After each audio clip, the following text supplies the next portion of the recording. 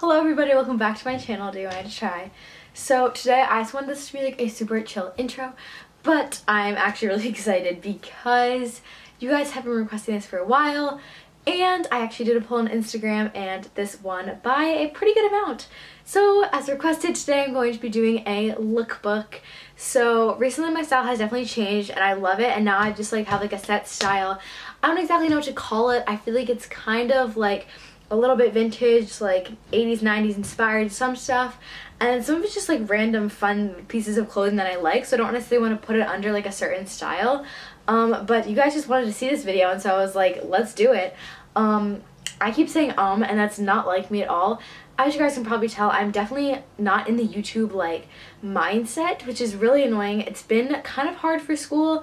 Last week was just rough for me, honestly, so I just could not post a video, so I really apologize for that, and I was so mad when Sunday rolled around and I just didn't have anything, and I just couldn't have anything, and so that was so annoying for me. I was so mad, but there was just nothing I could do.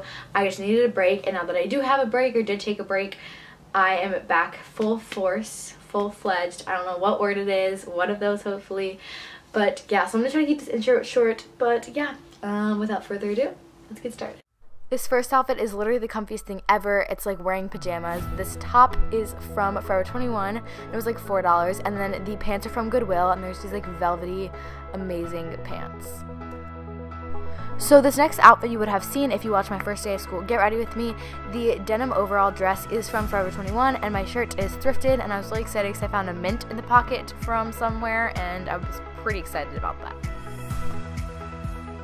This outfit is definitely one of my favorites. Both pieces are from Forever 21. I'm just obsessed with it. I love the stripes and the color paired with the jeans skirt. It's just amazing.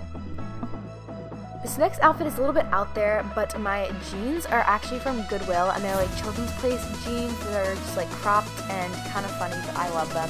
And then my shirt is from Goodwill as well, and it's just like a polo shirt that I think is really cute. This next outfit, the pink shirt is from Goodwill, and so is the black tank top. And then my jeans are actually from Forever 21. You can probably see a pattern. Forever 21 and Goodwill are like my favorite stores ever. But I apologize because a lot of the stuff is from Goodwill, so you probably won't be able to find it. You can find like stuff similar to it and get inspiration.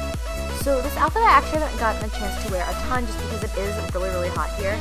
But again, the jeans from Forever 21. I also like to wear the same outfit but with jeans from PacSun.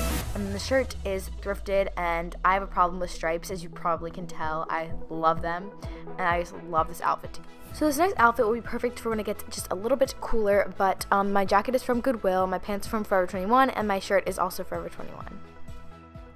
So for this last outfit, my shirt is from Goodwill, my jacket is also from Goodwill, and my leggings are from Nike. I have a similar pair that is from Forever 21, but I could not find it for this clip. Thank you guys for watching. If you like this video, be sure to give it a thumbs up. Be sure to subscribe to become part of our family. I feel like this video is definitely different. I decided to turn the camera this way, partly because you can actually see the full outfit, and also I thought it'd be cool to do two different slides. One of me like showing the outfits, and one of me just like being dumb and just doing random stuff in the clips. I think that's kind of funny. But yeah, I hope you guys liked how I filmed it, and thank you guys for watching. Bye!